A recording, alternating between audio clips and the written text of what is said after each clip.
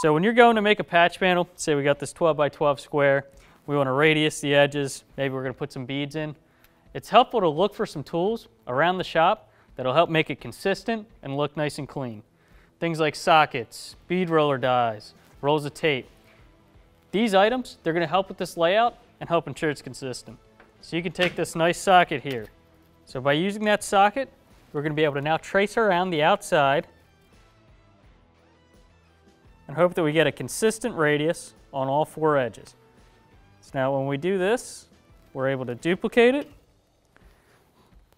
and we know it's going to be exactly the same shape. Now another great tip is to keep some painter's tape around in different widths.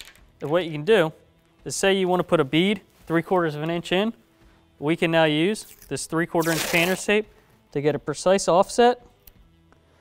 You know, you're able to follow that straight line that we got, and then we can begin to trace that. And we know we got a nice edge.